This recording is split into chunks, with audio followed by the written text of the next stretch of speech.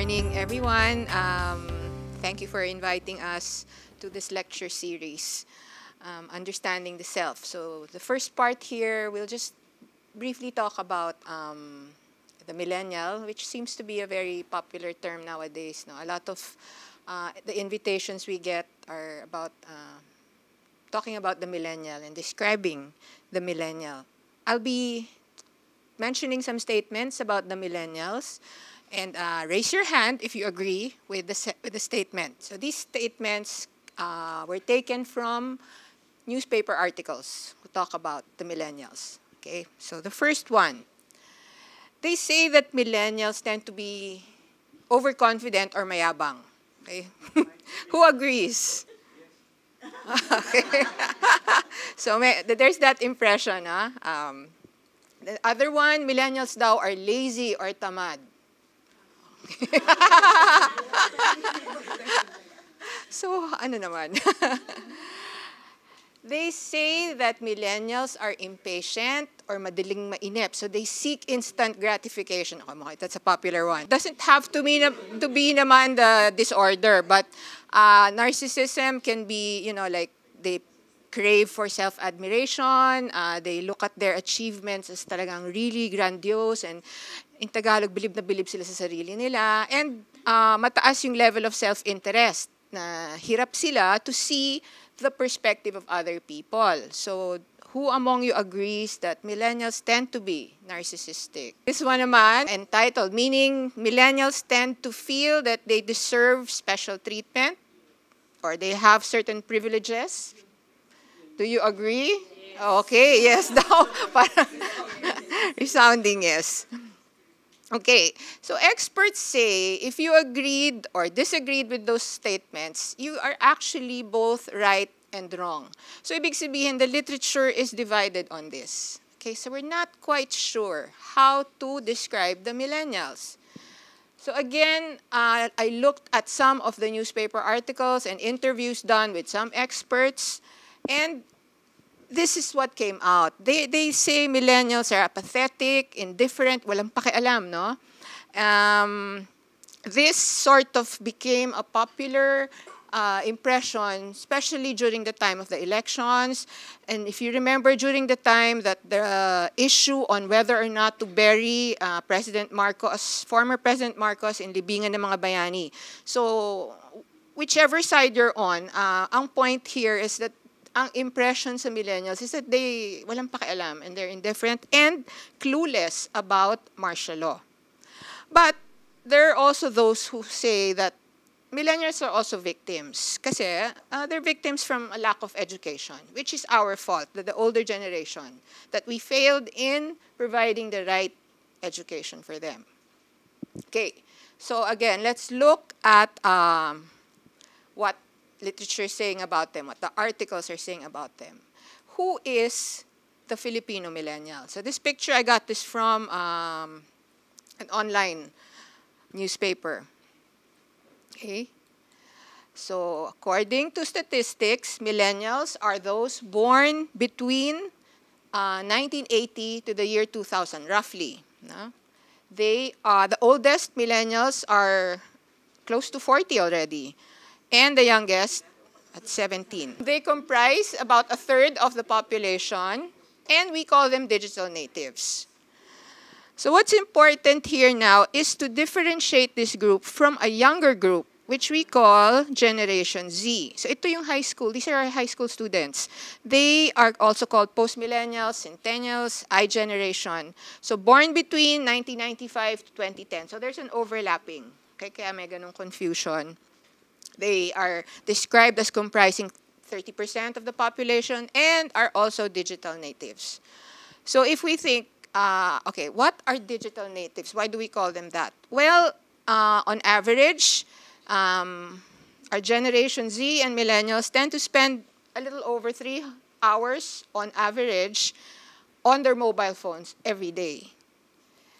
And a little over 5 hours on their desktop, laptops, or tablets, again, every day. This is on average. UNICEF actually came out with figures that show every half a second, every day, a child goes online for the first time. So this is global. Okay? So you can see that this generation of millennials and Generation Z kids, they're so comfortable navigating their way through the digital world. So the way they communicate, the way they access information, the way they share information is done through the digital world, digital means. Talagang they were born here and they're comfortable in this way of communicating. Yon. So if we look at, what do they actually do online?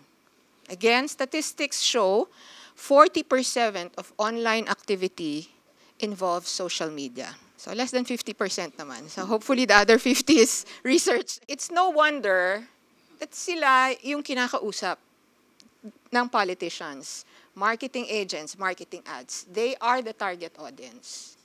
Okay?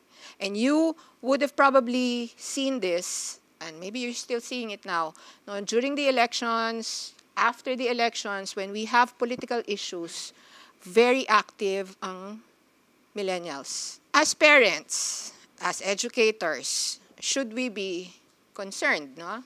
Because aside from being targeted by political ads and marketing ads, there is also the risk of cyberbullying, information overload, or getting the wrong information, actually, and getting information that is not evidence-based. There is the danger of identity theft, and, of course, sexual exploitation, especially for our younger adolescents. So how can we protect them? Do we shut them off from the internet? Of course, that's impossible.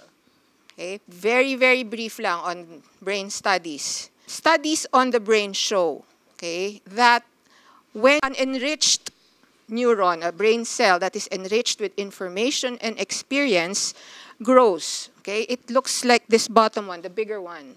Okay, yan yung picture ng isang enriched neuron. So this is the neuron of a person who is allowed access to experience and information. As compared to the one on top, an impoverished neuron, it's very small, it doesn't have as many branches. Okay, kasi less ang opportunities niya to grow and connect with other neurons in the brain. So of course, we want our children to be enriched.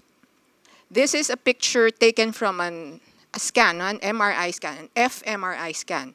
So you will see the colors represent the color yellow, green, and purple, blue. No, actually the green, red, and yellow. These colors represent brain activity. So you like seeing this. Now, ibig sabihin there's stuff going on in the brain. So these two pictures, okay, these two brains represent the brain of one, an 18-year-old, and the other one is a 12-year-old. Okay, so as I said earlier, red, yellow, and green, these show brain activity. The 18-year-old actually has the brain that seems to have less activity, which is quite surprising to some, no? So you would think they have more going on there. Okay, so what's going on here? Well, we have this process that we all go through as we get older called pruning. That all these connections that are formed during childhood because of school, experience, etc., these connections go through a pruning process wherein we lose the ones that are not really, I guess, important to us based on the life that we have. So I guess it's nature's way of making the brain more efficient and more beautiful. Okay? So as we get older, you can see natitrim yung connections natin based on what we need in life. So there is that saying, you use it or you lose it. So what does this also imply? Okay, as we get older, we can see here in adolescence, towards the young adult years, we lose connections that we don't need or use, but also there are so many sections that remain unconnected during adolescence. Okay? So there is this term that we study called plasticity. So this is the ability of the brain to respond to the demands of the environment. So ito yung kakayanan ng brain to rewire, to remodel itself based on what the environment is demanding from it. Okay? So a lot of plasticity goes on through the lifespan, but what we're saying here, it is during adolescence when this is so dramatic. The changes can be very, very dramatic and long-lasting. So very important yung role ng environment. Unfortunately, plasticity has its downside. Okay? So in the case of trauma in childhood, this can lead to a rewiring of the brain in such a way that the person, the individual, the traumatized individual, responds to life with fear, a lot of fear. Okay? That's one of the effects of trauma. And it sort of trauma confuses the brain. Okay? That's what the experts are saying. And in response to that, the individual resorts to anger, excessive anger, shutting down, or drugs, or all three. Okay, so it's very important to know this so that we know that these people who are addicted to drugs must have gone through something very difficult in life. So it's important to see them that way so that we see them as people who need help. So we shouldn't just maybe treat them as criminals who society should get rid of them, but rather as individuals who need our support and our help. So I was very lucky. I was invited to join this team of psychologists. We were asked to write this book about personal development. And part of that book was about the brain, what's happening there. So in that chapter that I helped write, we also talked about the brain having two pathways. So imagine it's like having EDSA and C5. Okay, so both are ways of getting from one end to another, but they're completely different networks. So one, in our brain, we have what we call the rational brain. Ito yung logical side, ito yung thinking part. And we also have the emotional brain. So what we do know here is that these two systems tend to mature at different times. Okay, so if you look at the blue line, okay, that's the thinking part, that's the rational brain. And studies show that people mature in their thinking at around age 15, 16. At nagsistabilize na yan until young adulthood. Okay, so kaya nang mag-isip actually, mag-reason out logically ng kabataan at that early age. However, if you look at the red line, okay, this is our emotional maturity. It matures and reaches its peak at a slower rate. So even if we are mature at this point already, nahahatak yan nung emotional immaturity. And this is why young people need guidance. Also, in the book that we wrote, we talked about the issue of left brain and right brain. This is another interesting topic, actually. A lot of people are described as being left brain when you're good in math, in words, in facts, in logic. Others naman are described as being right-brained when they're good with the arts, creative, when they're very creative, dance, etc. But what we now know is that actually it's not that accurate to call somebody left brain or right brain. We're both. Because we need both sides of the brain to communicate with each other. Diba? Yeah. So even if you're good with your reasoning, logic, with words, you still need your right brain to put it all together for you to make sense. On the other hand, you're a good dancer, you're good with music, you're good with art, you still need your left brain to know the sequence, the right combination of colors to come up with your artwork. So, hindi na accurate actually to call somebody left brain or right brain. Yon. Okay, so, why is this important? Well, we know that by raising awareness, we can help young people cope with their challenges by being aware of who they are, what their capabilities are, their strengths, and also their challenges. But we need to do so using information that is evidence-based. And through this evidence-based, our intention is for them to be mindful of who they are, of their capacities, and their challenges. As mentioned earlier, adolescence is the last time in a person's life that the brain can be so dramatically overhauled. Yes, we can reinvent ourselves until the day that we die, but what we're just stressing here is the importance of that stage. It is also the best time for the kind of learning that tends to last. Okay, ito yung mga life lessons that stay with us until we mature. Adolescence is the time when we redefine our roles in society. Ito yung time that young people are able to think about the future. They're able to piece together elements of their past, the present, and their hopes for the future. Ito na yung kakayanan nila. It happens during adolescence. And it is because of their capacity to self-evaluate and for introspection that they become more involved also in a lot of the social issues. Kaya very active ang adolescents sa social issues natin. And we see that, okay, in the news articles that we see every day. For instance, this is in the UK, actually. There's a strong move to save the environment, to stop using plastic. So, young people ang gumawa nito. So, they came up with this movement na ibalik yung paggamit ng recyclable bottles for milk. So, this is in the UK. This was during the time of the protest actions against extrajudicial killings. And Saint Co was one of the schools. I know FEU was also. But Saint Co was one of the schools that went out there, these young girls with their placards. Also Miriam College, okay? Because I lived near, so I was able to participate with this one. Okay, so young girls running out of the classrooms with this. This was during the Marcos burial.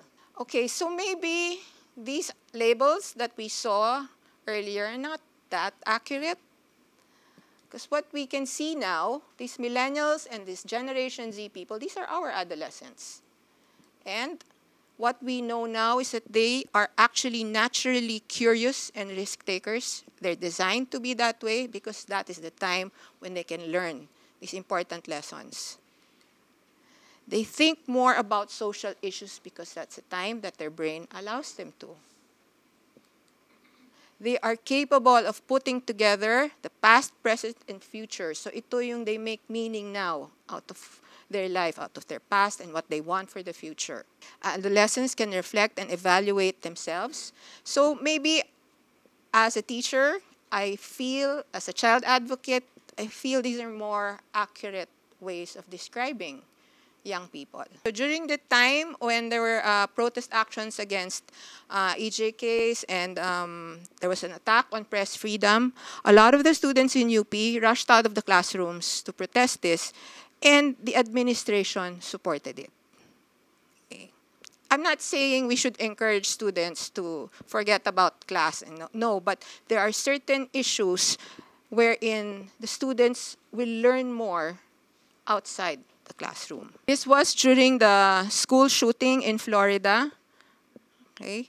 A lot of the students also walked out of the classroom, but they did so together with faculty, together with their teachers and school administrators, hand in hand. Okay, so we cannot close down the world for our young people, nor should we. Okay, but what we can do is to help them learn how to manage these experiences by providing the right psychological climate. So let's, as students, please ask your questions. Do not stop asking the questions. And tayo, as teachers, let us allow them to ask their questions. Let them be curious about themselves and about other people. Let them experience the world.